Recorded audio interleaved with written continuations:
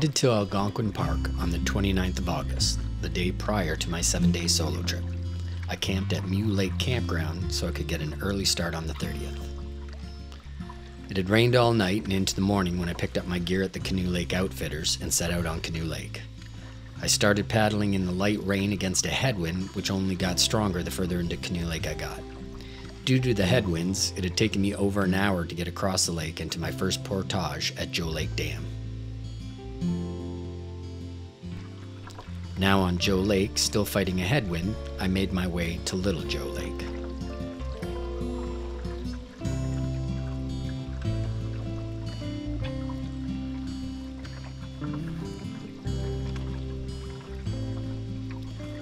I decided to bypass the small portage between Joe Lake and Little Joe. It was slow going, but a pretty paddle. From there, I was on my way to Baby Joe Lake. There was another portage between Little Joe and Baby Joe, which I also bypassed. Though there was a little more pulling the canoe than paddling, it wasn't too bad.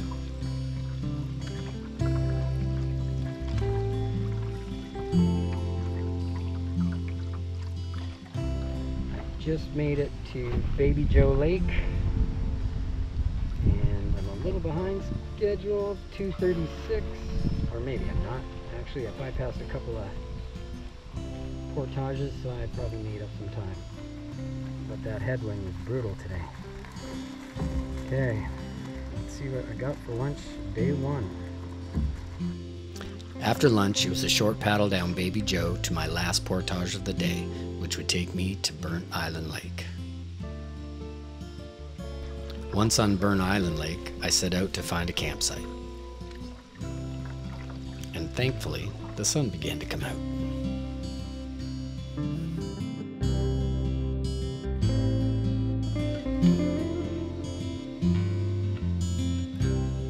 Let's see what we've got. This would be a nice spot for a tent. Got a nice fire pit, a couple of benches,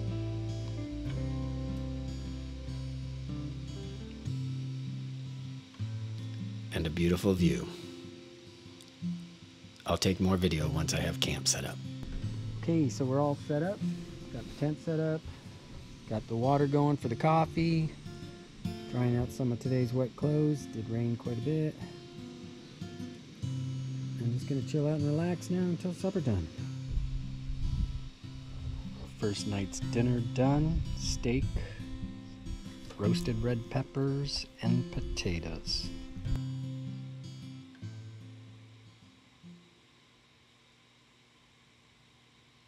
Okay, it's the morning of day 2, and what a beautiful morning. It was a cold one last night. It got down into the single digits, but it looks like it's going to be a beautiful day today. Time for coffee.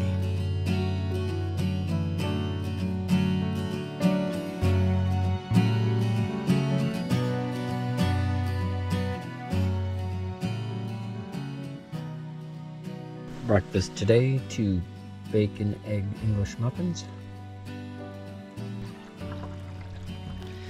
Today's paddle will take me from Burnt Island to Little Otter Lake. At the end of Burnt Island, I will have my longest portage to date at 790 meters. There's an eagle soaring overhead there.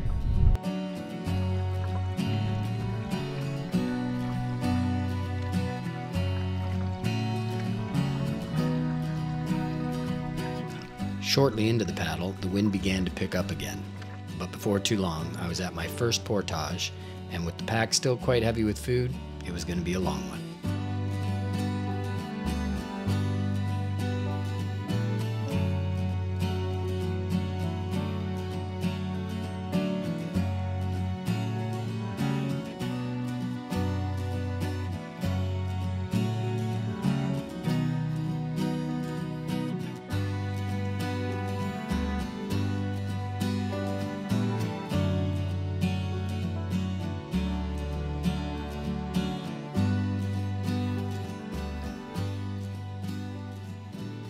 It was a beautiful trail, but it definitely had some tricky spots. I had to watch my step carefully.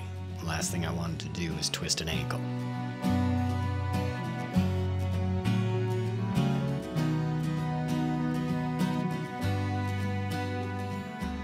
but at last, light at the end of the tunnel.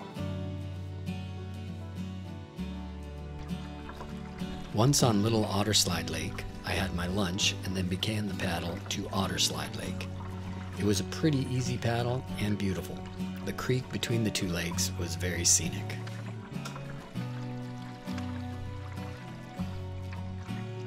Once on Otter Lake, I began the search for a campsite. Okay, so this is day 2's campsite. With tonight's campsite, I'm kind of spread out a bit. This is just the bonfire area. Someone's built a nice bench, which is kind of cool. But it's a bit breezy here for cooking supper.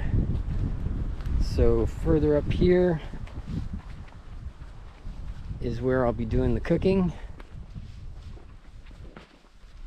It's out of the wind, but still nice and open, relatively flat. And then just a little further up is where I set up the tent, because it's a grassy area, hopefully softer than last night since I realized the air mattress is not working. The view from up here. It's a beautiful little campsite. Tonight's meal, home-style chicken pot pie. You make it in the bag, heck, you can eat it in the bag. No dishes. It's the morning of day 3. I woke up this morning around 5 something to the sound of something trotting past my tent, but I'm not sure what it was. It was moving kind of fast, so the gate didn't sound anything like a raccoon, but it wasn't real big, so maybe a fox. One last look at the campsite here before I start making me some coffee. It's pretty foggy this morning, but the moon was shining through it when I woke up at 5.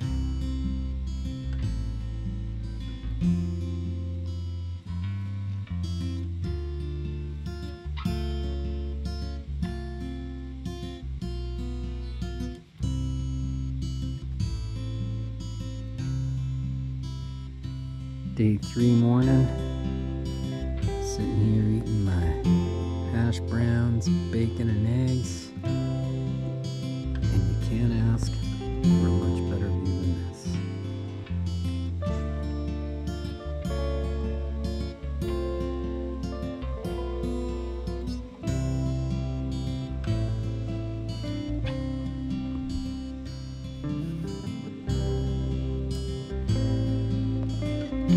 Oh yeah, and of course I've got coffee. I begin today with a very short paddle to my first of many portages. It will be a short 250 meters to Otter Creek.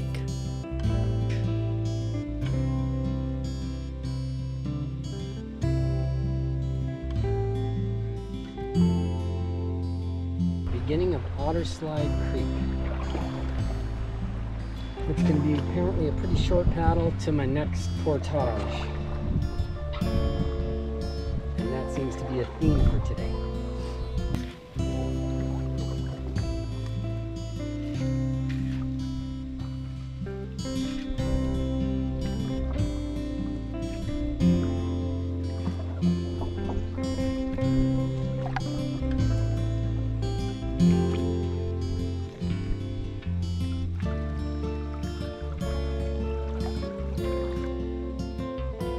I decided to try and bypass some more portages, which meant getting out and pulling the canoe over beaver dams and shallow rocky areas.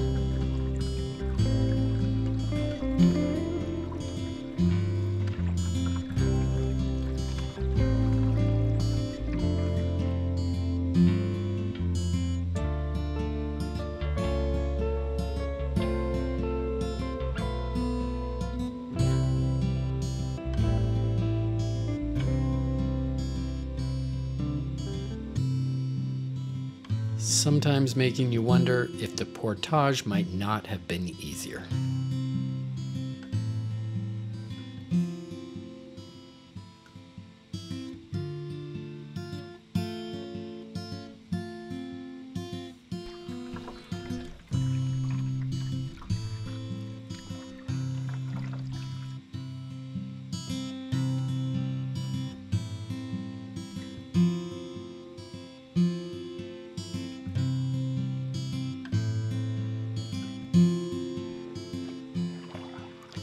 Having bypassed the 390-meter portage, I decided to walk the next one, which was only 265 meters, and that way I could get some of the water out of the canoe. At the beginning of the trail, I spotted a bee colony under some rocks, which I was happy I spotted before stepping on them.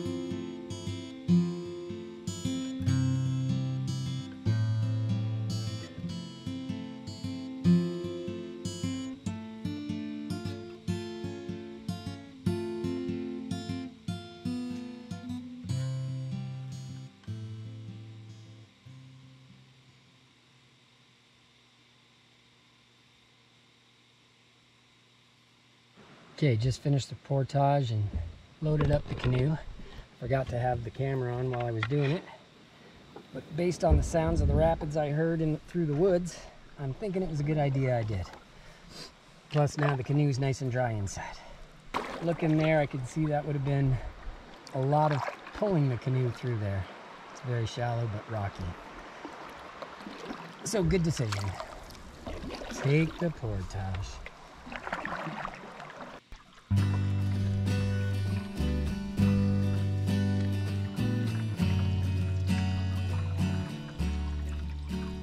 Now back on Otter Creek, I had what I thought would be a nice leisurely paddle to my next portage, which would be my longest of the day at 730 meters.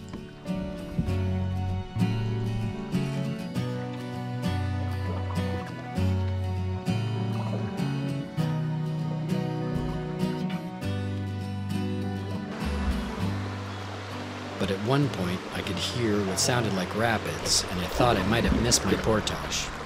It turned out to be a large beaver dam.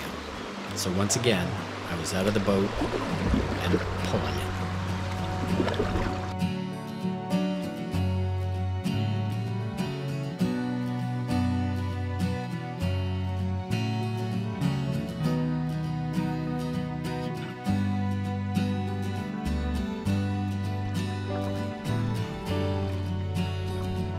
After that, it was smooth sailing to my next portage.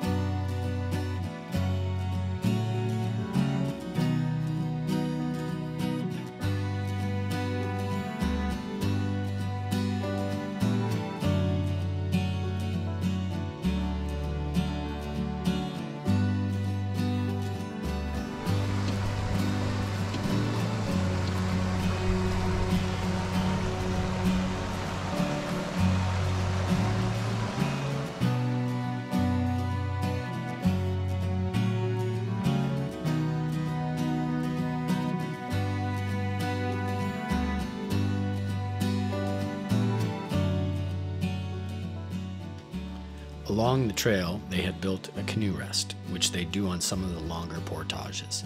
It allows you to get the weight of the canoe off your back without having to bend over and set it down and then pick it back up again.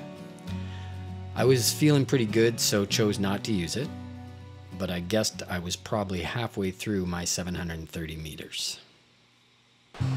Show you some of the rapids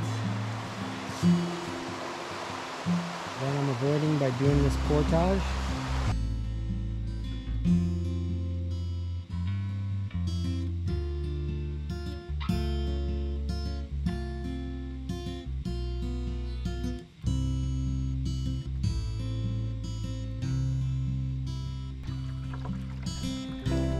And once again, back on Otter Creek.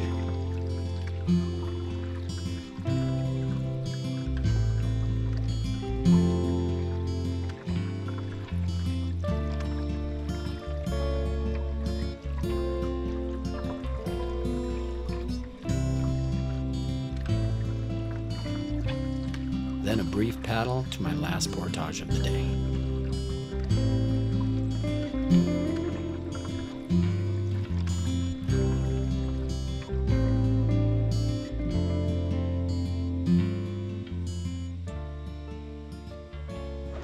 Okay, just did my last portage of the day. This is the end of Otter Creek, and I'm on my way to Big Trout Lake, which is where I'll be camping tonight. It's only 3:13, so I'm gonna take my time, find myself a nice site. There we go. Here's the mouth of Big Trout Lake.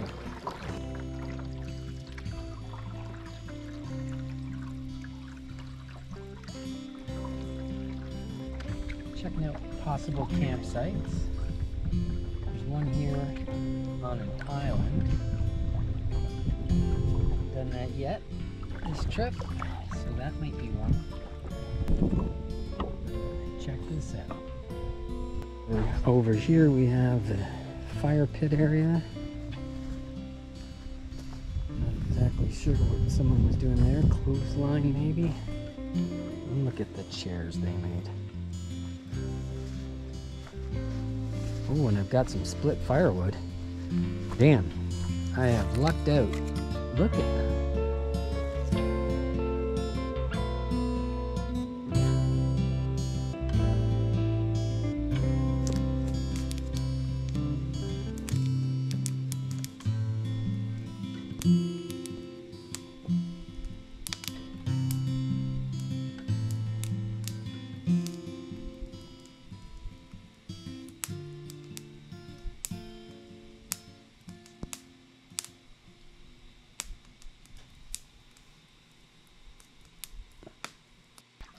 Well, it's the morning of day 4, which was supposed to be a rest day.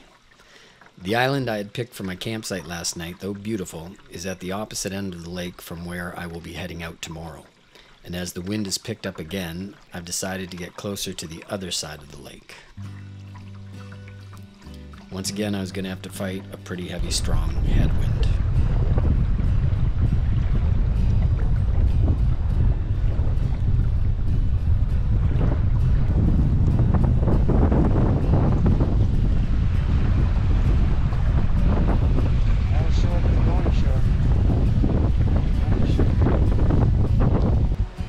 Just made it. I'm on the last campsite on Big Trout Lake. And then right there's the mouth to White Trout Lake, which is where I'm headed tomorrow. I am super glad I did this today. It was supposed to be my rest day, but because I picked a campsite so close to the edge of Big Trout, I was worried I might be adding too much time to my travels tomorrow. And it's a good thing I did, because to get from one end of Big Trout to this one took me 2 hours and 20 minutes because I'm facing this headwind. Hopefully I don't have that tomorrow, but if I do, at least I saved myself 2 hours. I wasn't happy with the site, so I moved on to White Trout Lake to see if I could find something just a little more sheltered. Well, I arrived at my campsite. It's like 3:09. That was a hell of a paddle. It was anything but a rest day today. But this is where I'll be staying tonight. I'm actually on White Trout Lake.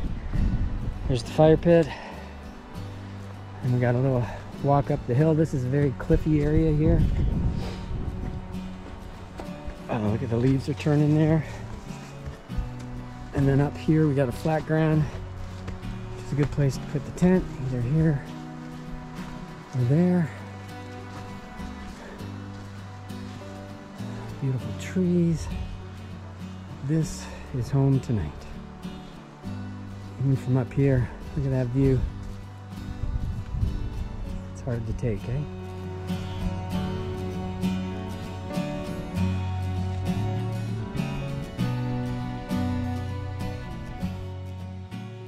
I thought I'd give a brief breakdown of what is in the pack I've been carrying.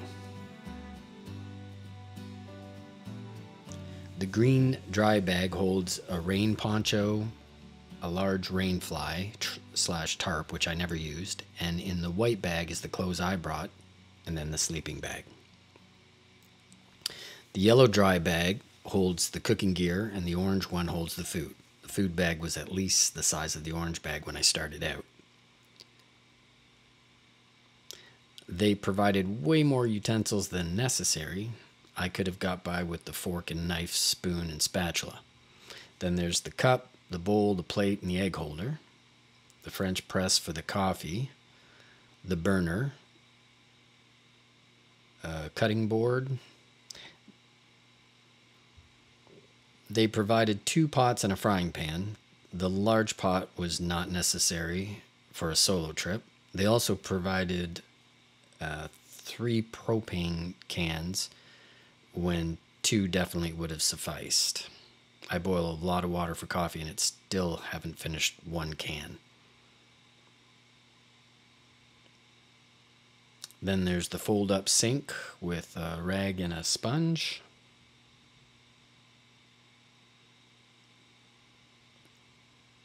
The food bag started much fuller. Day 1 had a sandwich for lunch, snacks, and then a steak, potato, peppers, and onion for dinner. For breakfast, day 2, there was 2 bacon and egg English muffins. Lunch was a ham sandwich, more snacks including veggie sticks. And then for dinner, I started the freeze-dried stuff. Day 3 was bacon and eggs and hash browns for breakfast, another sandwich for lunch, and more snacks. And then from that point on, breakfasts and dinners were the freeze-dried bags, and will be, and lunches consist of snack-type items, bars, jerky, trail mix, pepperoni sticks, and the like.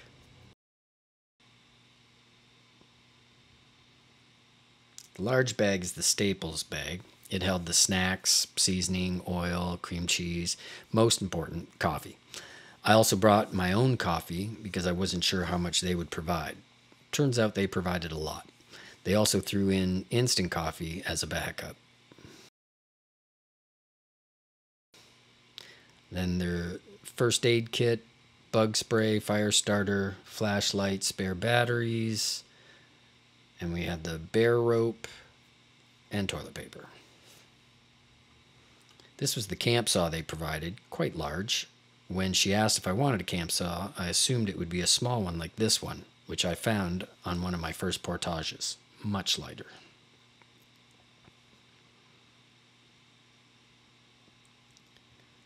This is the tent and the air mattress, which was useless because it had a leak, and the backpack that I used. And then my camera gear with my SLR camera, the GoPro, the batteries, and charger. Okay, the morning's day 5. I'm on White Trout Lake.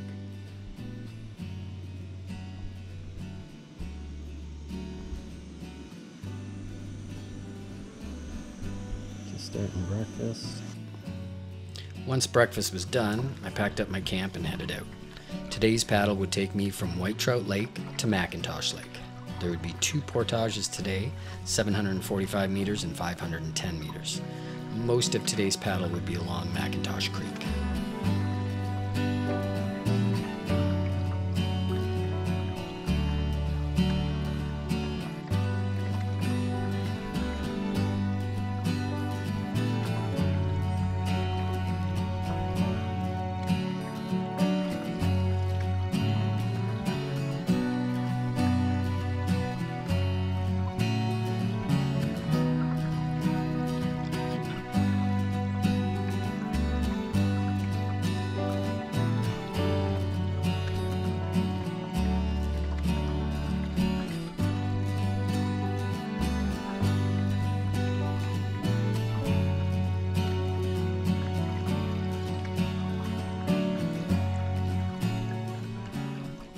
Once again, the beavers were providing plenty of obstacles, but eventually I made it to my first portage.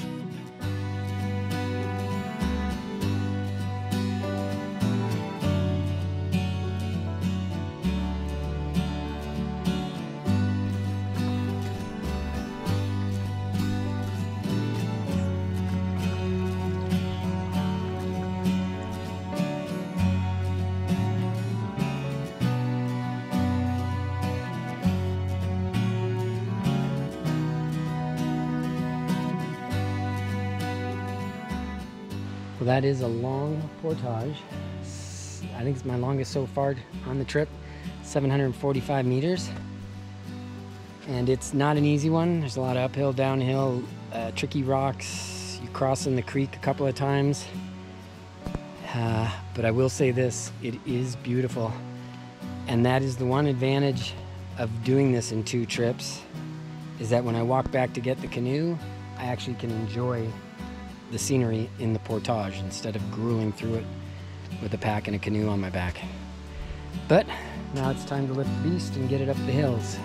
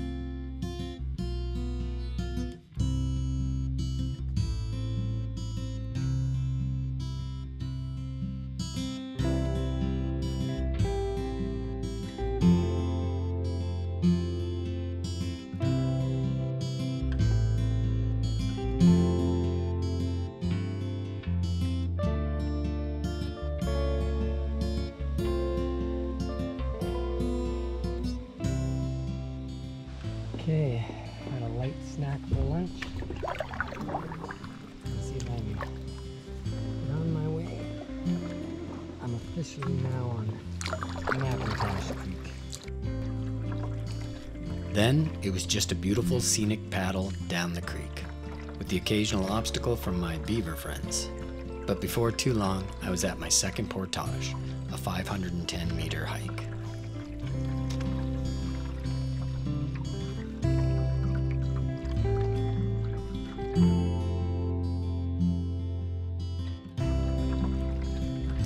Now I was on McIntosh Lake. The wind had picked up a bit, but I wasn't too concerned about it, as I would be camping on this lake and just needed to find a suitable site.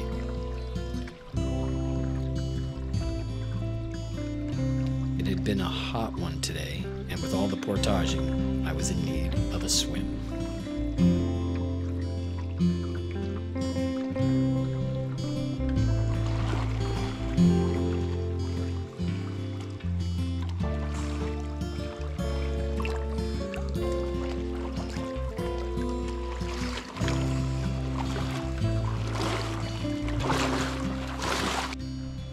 My homemade clothespins.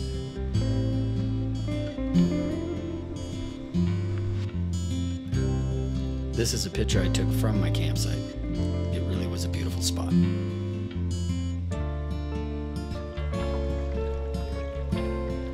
Morning of day 6 and my last full day in Algonquin. All packed up and heading out on McIntosh Lake on my way to Tom Thompson Lake. It is a beautiful morning and the lake is so peaceful, it's gorgeous. Do a quick spin to take it all in.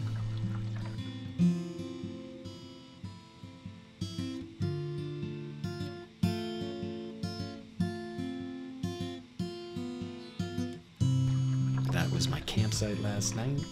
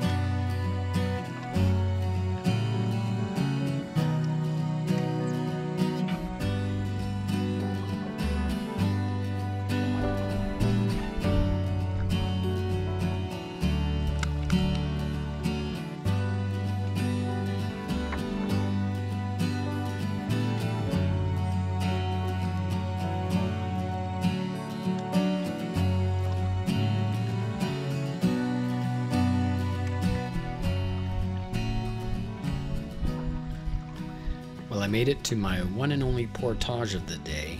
This one is by far the biggest of the trip and one I've kind of been dreading. It's over 2.3 kilometers.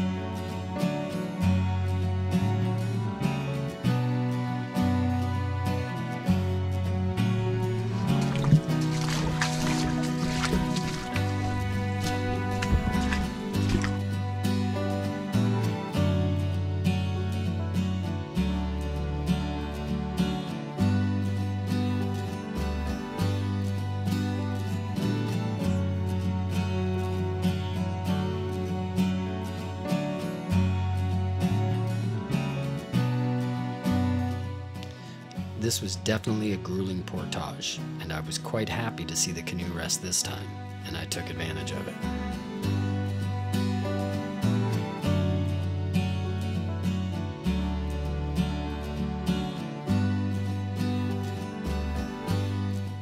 Finally, light at the end of the tunnel.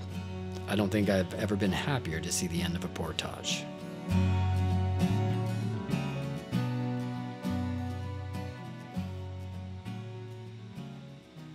Now on Tom Thompson Lake, I could explore and find my last campsite of the trip.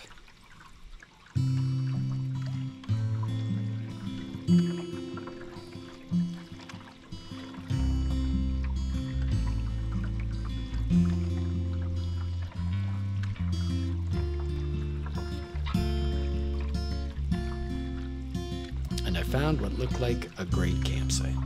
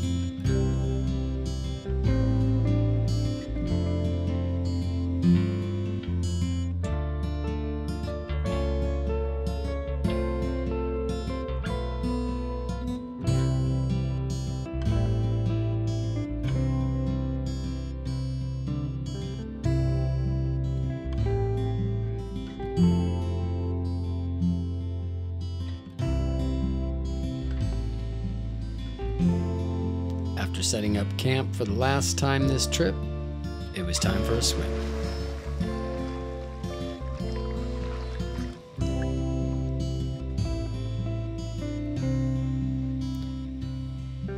After my swim, I decided to take a little paddle around Tom Thompson.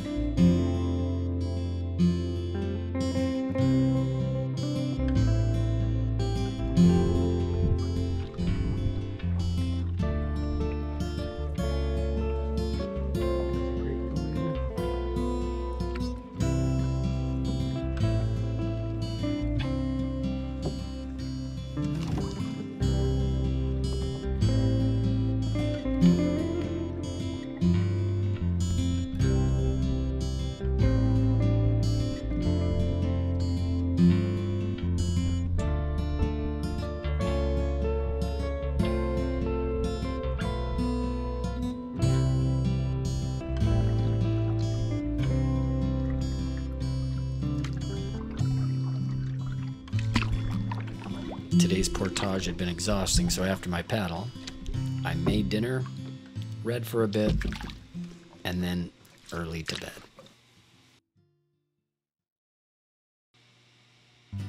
Morning of day 7. I made breakfast, packed up camp, and now on the water. I plan on paddling slow today, as I'm in no hurry to get to the end.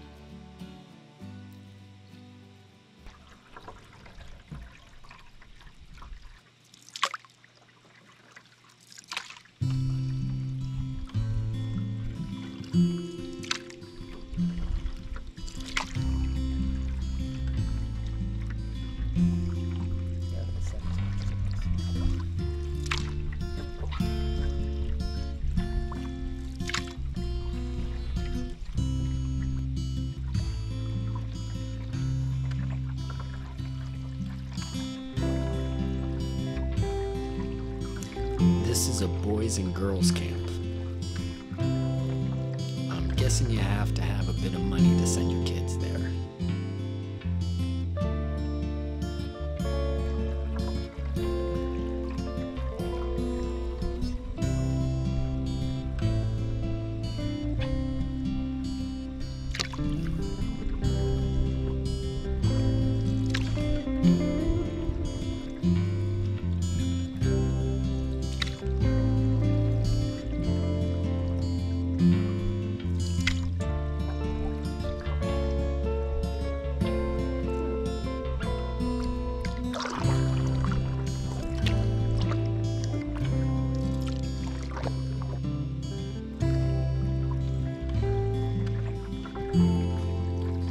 Once I saw the old train bridge, I knew my last portage was just ahead, and beyond that, Canoe Lake, which meant it was inevitable.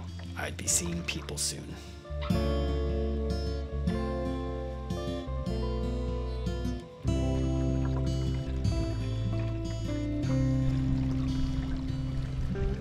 doing, guys?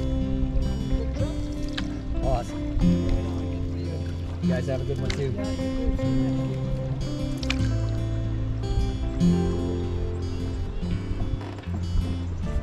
After finishing my last portage, I was once again on Canoe Lake.